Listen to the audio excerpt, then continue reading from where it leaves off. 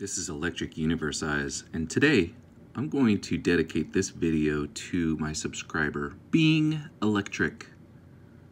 Being Electric said, research the Ebner effect, and it sounded familiar, but now I'm fully refreshed, and I'm going to narrate a title called Electrostatics, Spontaneous Evolution, and Reversing GMOs, also known as the Ebner effect, written by Jason Verbelli, also known as Verbs, V-E-R-B-Z. Quote, everyone knows evolution takes place over long periods. Small incremental changes over geologic time with compounded differences between those species. But what if drastic leaps in evolution could be achieved within a single generation? That is a phenomenon discovered by a man, Guido Ebner. Ebner had an electrostatic source in his lab at home. He found that his house plant tended to grow towards the electrostatic source more so than lead towards the window where the sun was shining. Ebner had multiple ferns of the same type around his home, but the one next to the electrostatic field was larger and more vibrant. SEF stands for Static Electric Field. Guido Ebner then took the seeds from the larger fern and planted them. The next generation looked completely different after he planted the parent seeds. The next generation seemed to be an evolved version of the same plant. Here's the leaf from the second generation, showing a drastic difference. Second generation after static electric field influence. Here's without SEF and with SEF. Ebner removed the second generation fern from the SEF for the life of that fern. He then took the seeds from that plant and replanted them.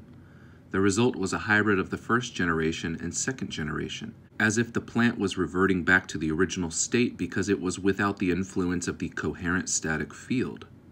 This intrigued Guido Ebner intensely, so he bred trout eggs between capacitor plates generating the electrostatic field.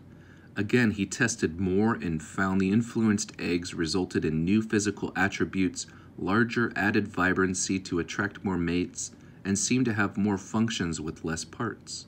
At first, it was theorized the trout were a more evolved version, but upon further inspection, it was noticed that the second generation of influenced trout might actually be an extinct version rather than a more evolved version, as if the original genetic potential was allowed to flourish because every atom making up the fish was saturated in SEF throughout its growth stages. The quote, evolutionary results from static electric influence has been labeled the Ebner effect. For more context, I'll post a link in the description. The Ebner effect is a lot like Rupert Sheldrake's morphogenic fields. You can get an idea by listening to his presentations on YouTube, one of which was censored by TED Talks. I'll put that link in the description as well. GMOs are foods with artificially mutated genes, sometimes incorporating toxic chemicals into an attempt to make them resistant to specific bugs. Imagine being able to potentially restore foods to their original genetic potentials, with massive nutrients, vibrancy, taste, aroma, increased size, and overall appearance. What would happen to people if they were conceived, born, and raised around an influential static electric field? The science exists, but not many experiments to explore this fantastic phenomenon known as the Ebner effect, which I take to be equal to drastic evolution and/or a restoration of original genetic potential.